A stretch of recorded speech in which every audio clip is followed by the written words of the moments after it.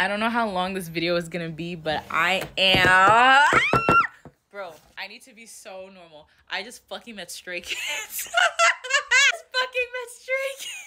Okay, let me tell you. So basically, they performed at GMA, right? And I am a stay local to the area of New York City. Yeah, they pulled up at 4:50 in the morning. I pulled up at 5 a.m. So I just missed them, but it doesn't matter because I saw them. We were standing outside for a long time. I'm so tired. I'm taking a nap after this. But we saw them rehearsing in like the monitor downstairs. They were upstairs. Literally 8:30 on the dot, they came downstairs and they're just like waving to us.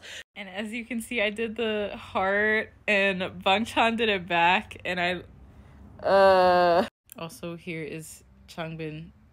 Hi Changbin. I stopped giving a fuck about people judging me for liking K-pop when I've experienced levels of happiness from K-pop that I have not experienced ever in my life. Like when I saw Stray Kids in 2022 and they're performing Mira, I was like jumping up and down, and I literally, it was kind of out of body experience, because I was like, this is the happiest I've ever been. Like, I'm so happy right now. That was a fucking crazy experience. And now I'm so happy right now. I'm so fucking happy. I look up to him so much as an artist, and I literally bought Wolfchan as like comfort, because like when I bought it, I was kind of like sad. I see Bangchan to me as like a source of comfort at times, and once again, I look up to him as an artist and as a rapper and lyricism, and I think he is such a